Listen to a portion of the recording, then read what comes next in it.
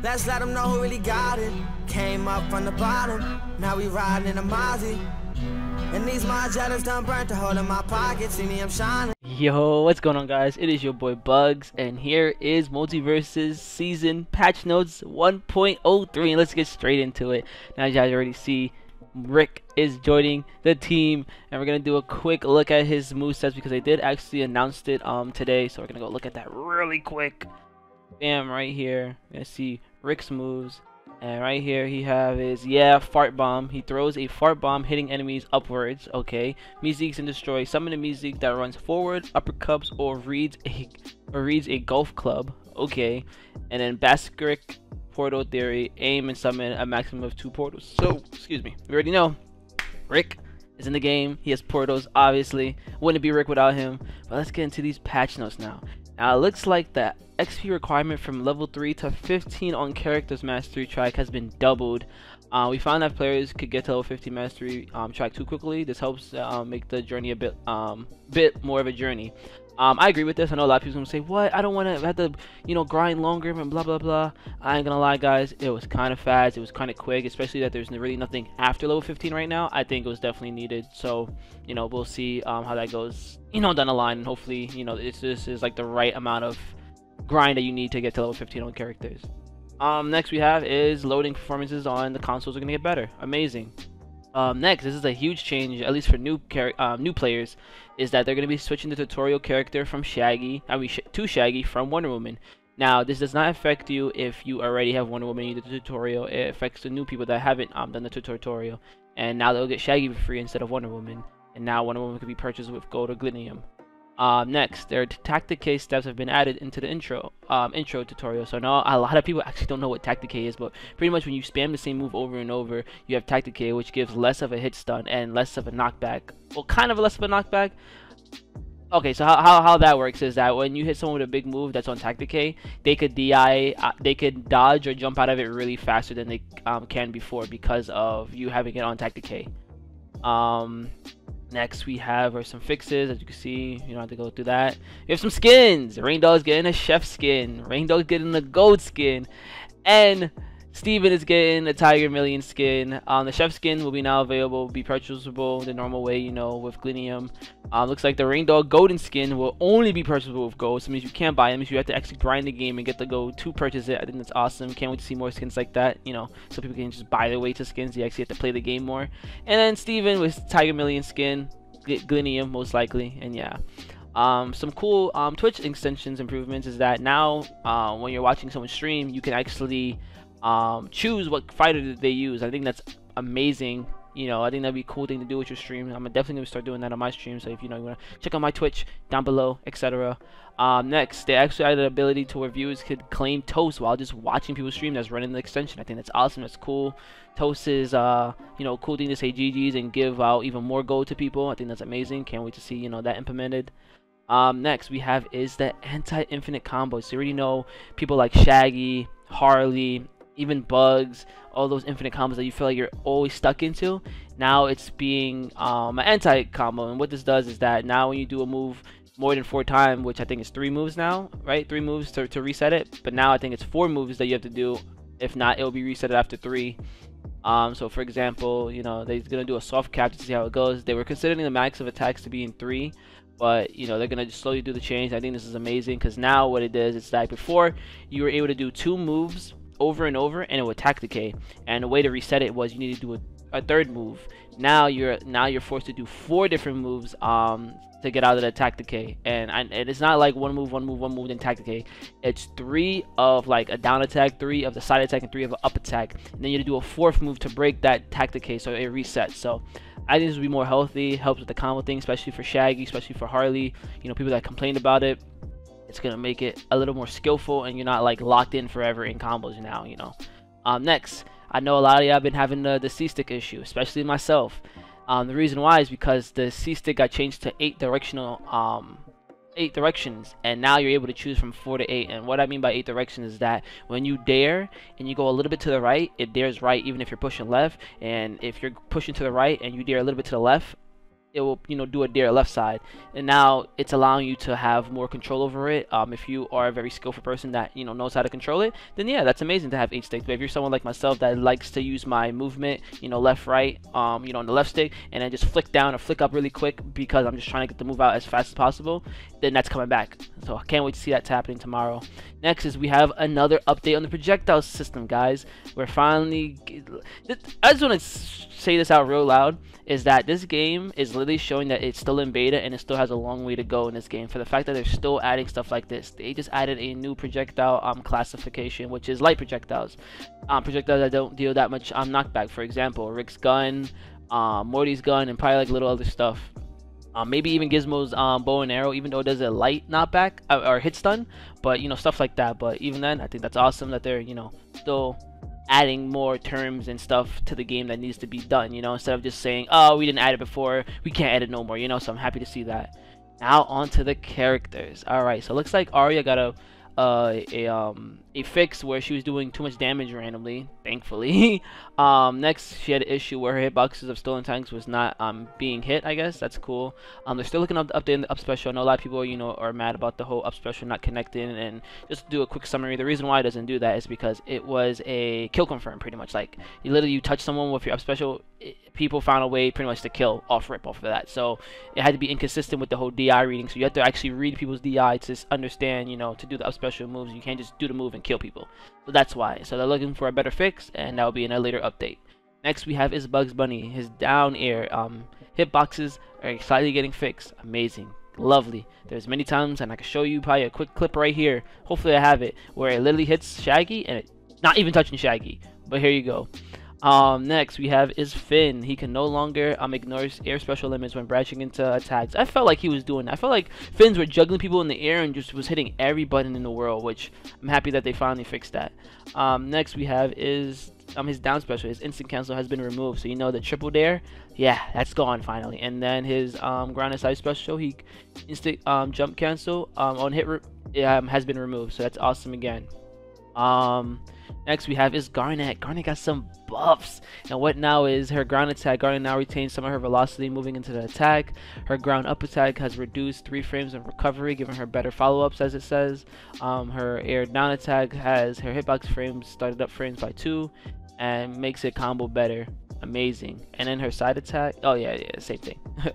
And then her air neutral attack, recovery reduced by 3 frames hit. This change should improve Garnet's ability to follow up on a successful attack. Amazing. Love to see Garnet getting some buffs and getting some combos into her. Looks like Gizmo got straight buffs. Yes, my little guy got some buffs. So right now he has some increased jump speed. Listen, I'm going to be playing a lot of Gizmo after the LTC event, but I ain't going to lie, I don't mind this. Nah. It may be too much, but let's see when it happens if it's too much. Next we have is the air / ground neutral special. The music notes lifetime extend from 10 to 9. I think this is needed. I feel like the music notes are so useless. Like, well, not really useless, but like to ever get someone to silent them. You know, I feel like it just doesn't last long enough. So hopefully this kind of helps it, and I don't think it will, because this wasn't like it being applied to them. Life extinction. It's just the music note in general just staying up in the air longer, which, you know, I think is cool. We'll see what it does. Next we have is the car is now classified as a heavy projectile, as it should. You know, the car, I think it should definitely be you know, classified as that.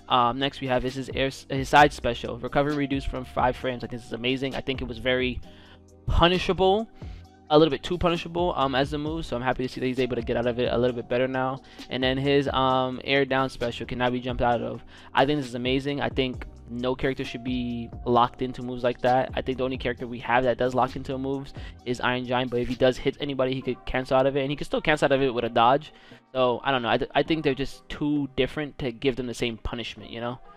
Next we have is Harley, her down special, which is her Jack in the Box. Sometimes will get hit and overlaps enemies. I think this is fixed now. Now if someone try to hit the box, they actually get punished and not just break the box. So I'm kind of happy about that. Only thing I think that should break her Jack in the Box are projectiles, not someone just punching it by accident. Next there was a bug with Iron Giant where if he had bolts on and he would get next to the blast zone, it would destroy it. Happy that's fixed for him. You know, he's already gotten a big massive nerf, so I'm happy to see that he's, you know, getting his correct fixes and nothing crazy. Next we have is Jake down special. While in house on the ground, Jake no longer bounces grounded opponents. Now I think this is good. I think this is like when you're on the ground and like you walk up to him, you won't just bounce off, because there's an example. There's many times where I try to punch Jake after going in house and I'll just bounce off of him somehow. Happy that it's been changed. And his ground attack, whiff recovery, increased by 4 frames on miss. Amazing. And I think that's what a lot of these characters need, quote unquote, on miss. If they hit, cool, let them do whatever the hell they have right now. But on misses, I feel like it needs to be a little more pushable on all characters. But I'm happy that they're slowly walking into it for every character. Next we have LeBron. He is the first character that's getting his experimental tag removed finally. A bug where the ball will disappear when thrown too close to the enemy. Awesome. We want those fixes, of course, not to stay in the game, or bugs to stay in the game, so happy for that fix. Next we have is his air/ground neutral. When allies receive a pass, they emit a small explosive to knock away enemies. I think that's awesome. Give him a little teamwork ability. No look passes increase speed, increase from 3200 from 3000. I think that's amazing. I felt like the no look pass was kind of slow because it does hesitate a little bit, so I'm happy that the ball, I guess, goes out faster. We'll see how that goes. Air/ground down projectile no longer blocks heavy projectiles. I think it should, but we'll see what the change does. I just think because it's not saying this because it's LeBron, but it's defense, and I'm just a huge projectile hater. I'm tired of these projectiles, so I'm happy to any way to defeat them. So unfortunately he's getting that removed, but we'll see what it does in the future games, or in the future games that's gonna be happening for us. The basketball neutral air no longer breaks armor on first hit. I think that's the one where he doesn't have a basketball. No, it says he has a basketball. Is it the... Oh, it's when he does the wraparound. Oh, okay. Yeah, I think that makes sense. It should definitely abate you on the first hit. Or should it not be on the first hit? I don't know. Interesting. We'll see how that plays out. Next, the second character that's losing his experimental tag is Morty. Awesome. No buffs or changes about him besides that.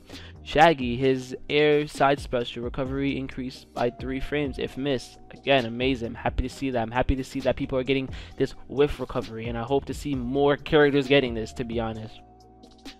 Next we have is his near neutral attack. No longer breaks armor on the first hit. I think this is amazing. I felt like it was definitely breaking armor moves a little bit too quick, where like even if you try to throw it out literally a nanosecond before he reaches you, he just touches you and it just destroys you and you're already in hit stun. So I'm happy to see that being changed. Steven, his air grounded up special, smoothing out movement to attack won't hitch. Thank you. I felt like this move just kind of just flew out of him instantly, so hopefully this smooths it out to where you could kind of see it a little bit, besides it just being thrown out. So I'm happy to see that. Another move with his ground side attack being smoothed out so it won't hitch. The first attack can now branch into the second attack. Second attack can now branch earlier to the final attack, and the forward movement during attacks increase so they can hit more reliable. Okay, so you reach out a little bit more, kind of like Shaggy. I want to say I feel like Shaggy reaches where his hand doesn't hit sometimes, but yeah, I think it's something like that, but hopefully nothing too crazy. Air side attack, the knockback scaling went from 14.5 from 13.5. Steven horizontal kill power was low. We hope this changes to help the attack. I think this is his air side. Oh, that's the stomach thing. Okay, yeah, that's his stomach thing. Okay, yeah, I'm fine with that. His air side special increased projectile speed slightly. I think it needed it. I think it kind of came out really slow and it's kind of like obvious when it's coming, so you can just dodge it by going underneath it or higher. Air down attack. Hitbox activity frame starts 2 frames earlier. Interesting. This change might make the active frames more accurate. The animation, interesting. I feel like that move is kind of good already, but we'll see. Superman, his ground up attack reduced knockback scaling from 1.5 from 2. Interesting. That's gonna be a game changer. It might actually help out with combos a little bit, I would say, but we'll see what that goes into. Change is charge cancel reduced by 4 frames. So I think when you charge it and then cancel it, you have to wait 4 extra frames. So I think you're able to do it instantly, but now you have to wait the 4 frames. So definitely can't wait to see how that goes.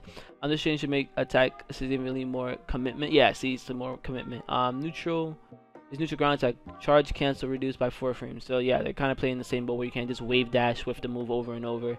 Again, I don't think this should only be on Superman. I think this should be on all characters.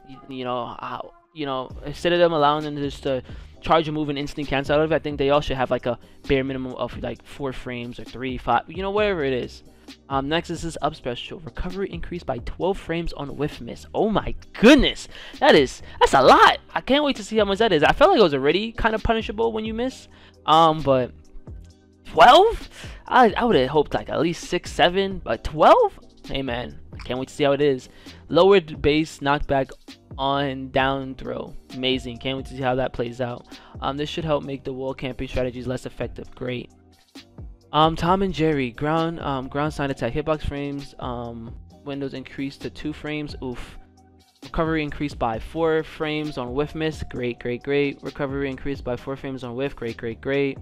Side attack, recovery reduced by 3 frames. Okay. Recovery land reduced by 7 frames. Okay. Air down attack reduces frame by 3. Recovery land cancel window move forward by 3, and then push back horizontally. I think that's good, right? Yes, that is good. That means that you won't just get flown straight down. So it looks like it's less than you getting juggled and kind of getting killed. You got kind of DI with it a little bit because you go to the side a little bit. So that's great. Jerry returns back to Tom if he is killed when attached to an enemy. They gave him that back? Okay, interesting. We'll see how that goes. Velma, oh yes. So they fixed her ice bug. I did notice that. It was very buggy, and then sometimes it would just apply when they weren't on it. So hopefully that was fixed too. Her ground neutral attack bubbles no longer consumes 1 additional ammo. Never noticed that. Allies enhanced bubble speech bubbles no longer apply 1 stack of weakening. Awesome. Weaker her even more. Her down attack pushes knockback angle more horizontal. Again, awesome. That means you can't loop anymore, so you know the camera down attack, it should be less true because they're going to be flying away more away from, you know, the down attack. Her up ground air recovery increased by 3 frames. Awesome. That's talking about the light bulb move. Now, you know, it's just she can't spam it as much, because trust me, she could spam it. And then finally, her air neutral special enhanced beam no longer applies weakening. Amazing. And then enhanced beam knockback reduced from 1750 to 1600. Awesome. Can't wait to see those changes. Alright guys, that is it for the patches of 1.03 of Multiversus. Hopefully you enjoy these patches like much as I hopefully will, and I'll see you on the next one. Peace guys. Yeah, she got a man she don't really give a fuck about. Left him back home in a whole nother state. Moved to LA cause she wanna be famous. Got another 5 on the side, she a waitress, but it's getting tough. Hard to find balance.